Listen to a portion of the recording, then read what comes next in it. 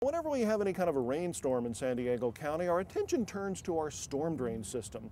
Trash, sediment, pollution gets washed in there and then eventually goes to the beach. Well, the County of San Diego is looking at an innovative way to control stormwater runoff. It's eco-friendly, very effective, and it uses something that normally just gets thrown away. Here's Suzanne Bartole.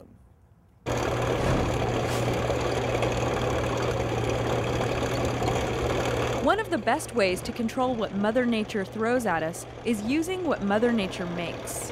So here at the facility, we process between 60,000 and 80,000 tons of material a year. Mary Matava owns and operates AgriService, a composting facility in Oceanside. Compost, mulch, and potting soil are made here. So are composting socks.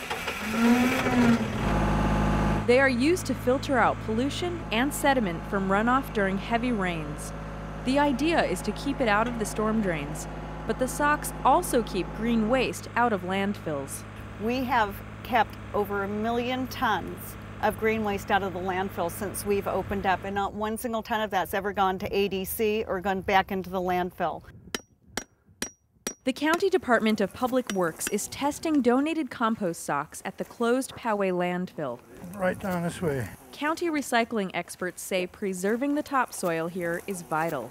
Closed landfills are a real challenge in environmental management because they're going to be here forever.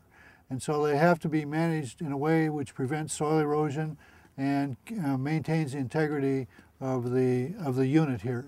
If not, we'll have problems with pollution later on. Water samples are collected to see how well the compost socks work. But similar tests at government and independent laboratories show they actually work better than straw, sandbags, or silt fences. Compost is more of a sponge than the straw. And it absorbs materials like nitrites, things like that. Heavy metals can be absorbed better by the compost than the straw. Controlling pollution and stormwater runoff is a big concern to the county. And so is keeping green waste out of the landfill. Compost socks take care of both. Well, this really is science in action here. It's field science, kind of experimentation that needs to be done to show the citizenry what the best way to manage these landfills is. Now the next one. This just might be one time when waste pays off. We think this will really work. Now those compost socks are EPA approved and can actually be left on site permanently to enhance plant growth. For more, just go to ctn.org.